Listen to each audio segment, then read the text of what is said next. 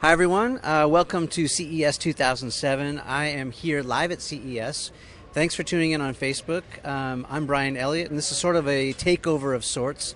I'm doing coverage for what's hot at CES. We're here right now in the Lumix area of the Panasonic booth, which is quickly transforming. If you could see everything around me, you'd see New York City subway scene and all kinds of other cool stuff. I'm flanked here by Lumix expert Matt Frazier. Matt, welcome. Thank you, Brian. We appreciate it. And then over here you probably recognize Griffin Hammond, who is the Lumix resident and expert, been using the GH product since its birth. Yeah. He's also a filmmaker and doing all kinds of other stuff. Welcome. Thank you for having me. Yeah. And I have a GH5. Oh, already spoiling it. Spoiler alert. Spoilers.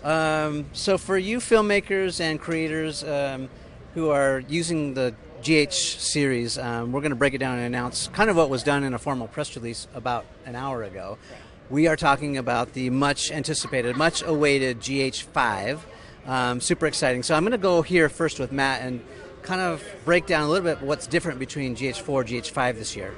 Well, I mean, we've gone to a completely new sensor in the camera. So it's a 20 megapixel sensor. For filmmakers, what they're going to really appreciate also is that in 4K, we used to have to crop in a little bit. It's now completely uncropped. So you're getting the entire width of the sensor, which means that your 12 millimeter lens will behave like a 24 millimeter on the camera, which I think is a huge benefit to the camera as well. It does 60p 4K video, whereas the GH4 was limited to a 30p capability, 180 frames per second and 1080. So a slow-mo function that's really beyond competitor right now in the marketplace. The bit rates are incredibly impressive too. Your 4K is going to be initially available at 150 megabits per second. For you nerdy people out there, it just means a lot of data. But on top of that, we're going to do some firmware updates to the camera. That'll be free releases. One of those firmware updates is going to add what's called an all-intra 400 megabit data rate, which I can't think of a single camera in the market that can approach that.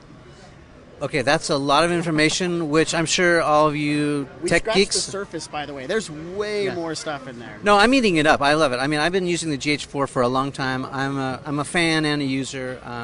For those of you who know my series Behind the Brand, that's how we shoot this, web series is all on GH4. We shoot 2, 3, 4 cameras at a time, and all kinds of different Lumix lenses. And the other thing is right now we have a different lens on there. It's the cool thing about the GH series is it can pretty much pull it on and adapt any kind of lens that you want to put on. Before I go to Griffin, I want to make sure that you guys are giving us a shout out. So be sure to share this broadcast. Let us know where you're checking in from. Where are you watching? Are you watching from, well, we're in Las Vegas. I'm from Los Angeles. You're from New York. Yeah. So where are you at? Make sure you leave us a comment, tell you where we're at, and also tell us how you're using this kind of gear, or maybe you're new to this and you have lots of technical questions. I'd love to hear from you. Griffin, let's go to you. So tell me, you're holding the new GH5, much coveted. Yeah. What are your impressions so far? Well, this is my pre-production model, and it's outstanding. I shot a short documentary with it. I shot it in 4K 60p, which I could use in slow motion if I wanted, but I opted to go with the full, hyper real frame rate, which looks really great. It's actually playing on these TVs behind me. And you didn't mention, Matt, the in-body image stabilization. Yeah, and I think I'm going to get slapped on the wrist for that. Well, no. There's so many things to mention, but that for me was huge. Just the fact that this 12 millimeter doesn't have image stabilization built into the lens, but now it does because the body can do it. Let's back up just a little bit too. So you've got your own YouTube channel, and you're probably, at least I found you organically just by search, trying to figure out how to configure my GH4. When Matt's not available on my, red phone emergency tech call, I go to your YouTube channel. Where can people find you? They can just Google my name, Griffin Hammond, and you'll find my YouTube channel. I have lots of tutorials there. And what's the focus of your channel? I think it's important to share what I learn, and I want to grow as a filmmaker, so I share a lot of videos about the cameras I use and the techniques I'm trying and that sort of thing. Yeah, I mean, one of your most popular videos is on the GH4, and it talks about how to configure it and all the settings that you recommend, not necessarily factory settings, but what you as a filmmaker personally recommend. Are you going to do the same thing for the GH5? Definitely, yeah. I think people have come to expect it now. When is that coming out? Because I want to know too. I guess sometime between now and when orders ship. I have some time, I guess, a couple months. Right on. Let's go back to Matt for a second. All that technical stuff that you mentioned, I think it's going to be posted where? On the lumixlounge.com? Right, so lumixlounge.com is it's sort of a holding place for everything we do socially on the web. It's a great place to be able to get information on the product, so I'd highly recommend to go and check that out. We'll have all of the technical details there, and obviously Panasonic.com will have that information as well. Give us some more tips on maybe how we might not be thinking about using the new GH5 compared to past models. Well, I think if there's anything people should look at is the improvements we've made in it as a photo camera. I mean, it's been so well documented as a video and professional video camera that people forget you can actually take photographs with it. And we've improved the sensor. It's a 20 megapixel sensor, and we've removed the anti-aliasing filter to give it a really sharp image. But more importantly, we have put the autofocus system on steroids in this camera. The new depth from defocus system that we've integrated makes this a lightning fast camera for autofocus. It really improves the video autofocus as well. So our 4K photo and now 6K photo functions, which again, for those of you who don't know, if you have the ability now to shoot video at 18 megapixels at 30 frames per second, and you can pull every frame of video and it's an 18 megapixel still image. You need an incredibly fast autofocus system to be able to take advantage of that. And we recognized that that was a bit of a shortcoming in the GH4, is that it couldn't hold focus as quickly as you'd want. The camera is much better at autofocusing in video now, which means that 6K photo function is much better for autofocus as well. How does that stack up? Maybe I'll go back to Griffin, and there's some other competitors out there. Let's face it. There's a Canon, there's a Sony, there's a Nikon. Those are full frame cameras, right? So how does this stack up, and how do you compare apples to oranges in this case? Well, I actually think there's a lot of great cameras in the market. Like, we're living in a wonderful time when it's easy to pick up for a relatively good price just a great filmmaking tool. I do find myself gravitating towards the Panasonic ones just because they've listened to filmmakers over the years and added a lot of features that I need. That makes me feel like this is a more video friendly camera than maybe some of the other ones on the market. Yeah, I mean, I can speak the same thing. I mean, the battery life on this thing is ridiculous. Yeah. Like, I can shoot all day and have no worries. You mean you don't have to change a battery every 30 minutes? Correct. Yeah, I love the battery. I also love how low profile and light it is. Like sometimes when you need to be lower profile, you need to be out of sight or more incognito. I mean, this just looks like a tiny little, camera that's shooting like a Hollywood movie quality picture. This is like my style of shooting. It's just kind of like up against my body, really. Nothing's happening here. Look away. Like you're walking down the streets of New York. Yeah. And I did a red carpet event, and I was able just to be on the red carpet because I was wearing a tuxedo and had a small camera, and they didn't kick me off. Yeah. I think the other thing, too, differentiates is the price. I mean, the price is ridiculous. It's a steal. I mean, it's underpriced, I think, for the amount of power and capability it has. It's just, I mean, I could buy 3 of them for the price of someone else's camera. Is the GH5, how's that? Do we know what the price is yet?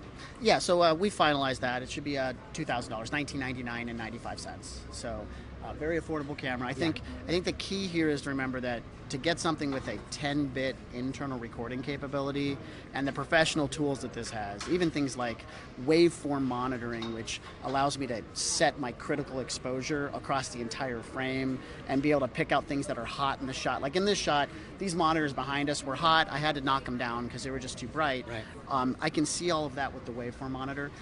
You're at a minimum of about $8,000 to get what this camera gives you for under $2,000. Yeah, I mean, it is a huge value. And we've got a couple of Diva lights here that are giving us some lights. Griffin, maybe tell us an upcoming project that you plan to shoot on the GH5. I don't really know. I just shot this documentary in 4K 60p. I could see myself doing something back in 30p or 24p and using the slow motion, using 60 as a slow motion tool. But I don't know. I just covered the election with the GH4. I made a documentary about Sriracha with the GH3, so who knows what I'll do with this. If you're just tuning in, we are live on Facebook here. Thanks for tuning in, and we want to hear your comments. We want to know what you want to know about the new GH5. If you're just tuning in, I'm Bryan Elliott. It's a sort of a takeover here with Matt Fraser, who's the Lumix product guru, Griffin Hammond, who's the filmmaker and sort of aficionado on everything GH and Lumix in terms of field use. And we're here at CES before the storm happens. I want to know where you're watching from. Are you in Las Vegas with us at CES? Are you in California, New York? Leave us a comment. Make sure to share this broadcast and let us know what you want to know about the next iteration of the GH. I'm super psyched about it. Guys, any final words? Yeah, I think a couple of other notes, because there's so many things to talk about. The camera really covers a broad range of users, from my mom, who would probably be able to use this camera and pick it up very easily, and it's intelligent auto mode, be able to take pictures and shoot videos. For her, we are implementing a feature called Bluetooth Low Energy, which allows us to keep it constantly synced to our smartphone and pull things like GPS data and put it right into my images. And it makes transferring pictures much easier, so it makes the Wi-Fi app work just better, which I think is great for the entry-level user.